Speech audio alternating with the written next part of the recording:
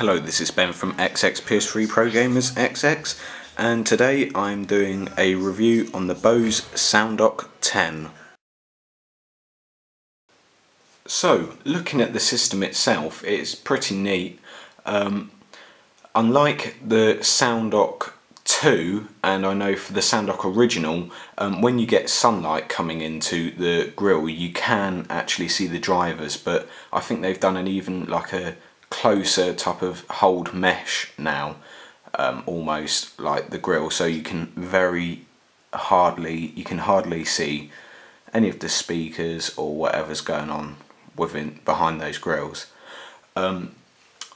As probably a lot of reviews have said, it is quite heavy.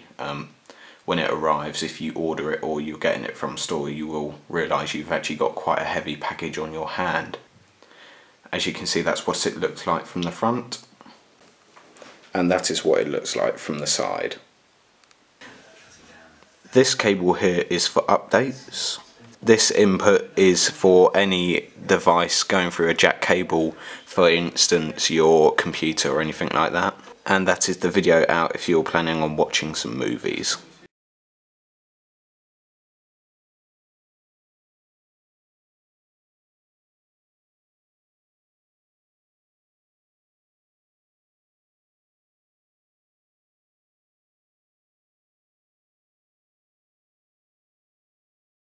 Once you've enabled the Bluetooth on your iPad or Bluetooth device, there should be a light that comes up on this long Bluetooth stick, as you will see, and that indicates to tell you that it is now connected. And a little white light comes on to indicate when you are playing the music.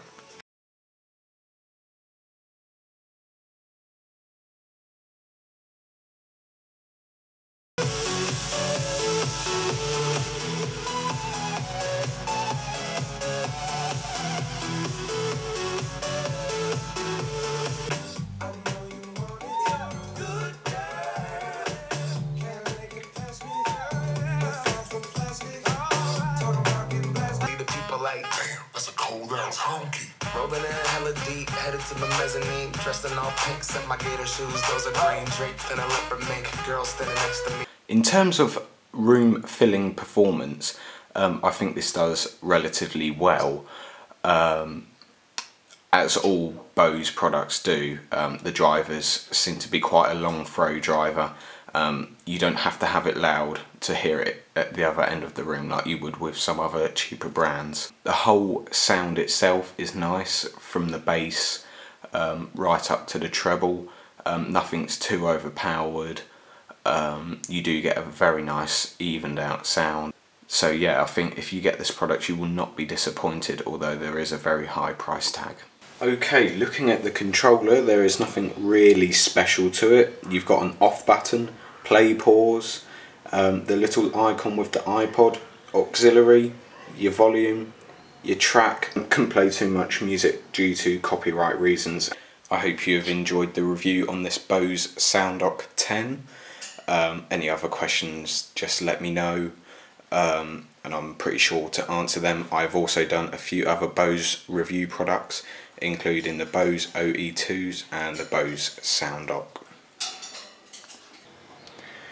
Thanks a lot for watching. Please subscribe and like. This was Ben. Thanks. See you later.